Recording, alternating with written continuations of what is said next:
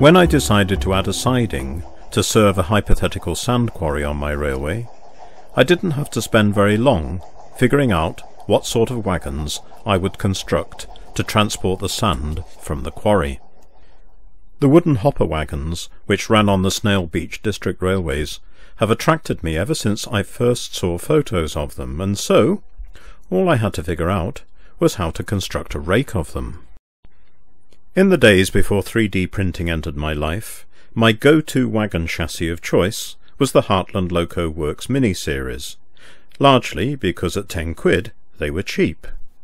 In addition, I'd been given a dozen of them by my mate in Australia, and I'd been wondering what to do with them.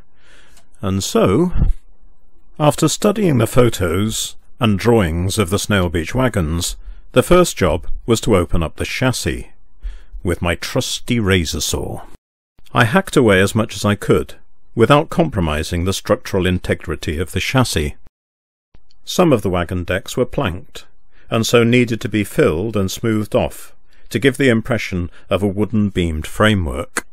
Metal corner brackets were simulated with 1.5mm thick plasticard, to which were glued 1mm diameter half-round nail art gems to give the impression of coach bolt heads. Additional wooden beams were glued along and across the chassis.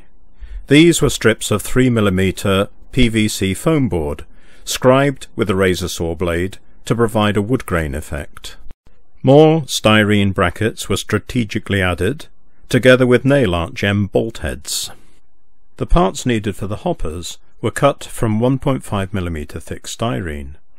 Their dimensions are provided in a post on my blog. The link is in the video information section.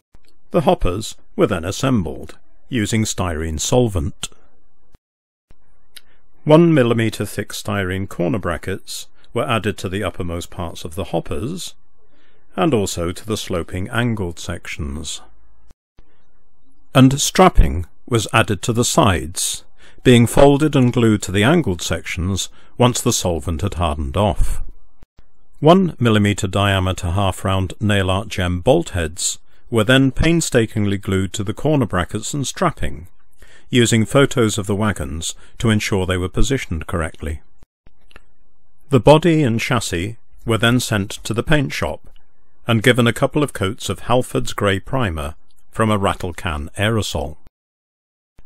It took me a while to figure out how to simulate the straps holding the body to the chassis, until I had an inspiration and used black cable ties.